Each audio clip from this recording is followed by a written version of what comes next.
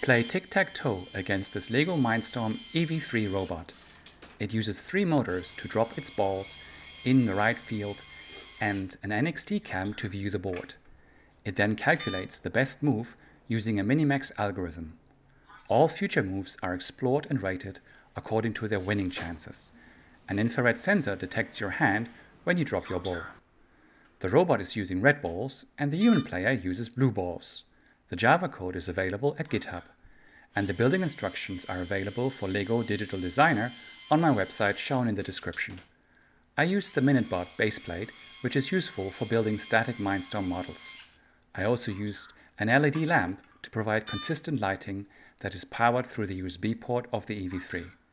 The position of the camera can be centered on the board using the wrench and through sliding along the axles. I hope you enjoy this robot.